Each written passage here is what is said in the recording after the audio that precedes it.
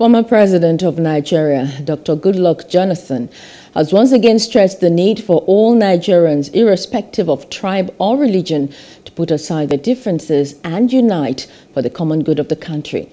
Jonathan came out with this in Yenagoa, the Bayelsa state capital, when he reunited with his former classmates, pioneer students of the University of Port Harcourt, Rivers State, tagged the unique Uniport alumni.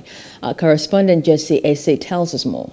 Here are members of the unique Uniport alumni who were admitted into the prestigious university in 1977 and graduated in 1981.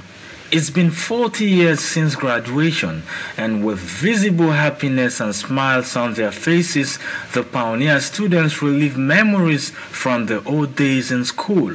They graduated at a time when means of communication were limited, but from their various climes, they broke limitations and rose to the peak of their careers. We are getting old, we are getting weak, we are getting sick.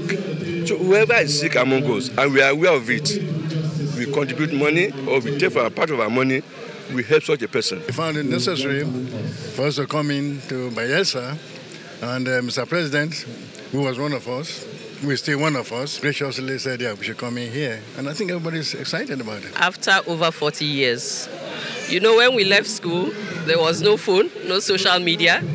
So a lot of us have not seen each other until this moment. The alumni embark on a tour of some sites in the state, making a brief stop at the Oloibri oil well, where crude oil was first discovered in commercial quantity in West Africa, the Nigerian oil and gas park in Emeyal, and then a visit to Professor Emeritus Ebigberi Alagwa, one of their lecturers in Uniport. We were determined to do the best thing, even to the point of giving ourselves a whole year to plan.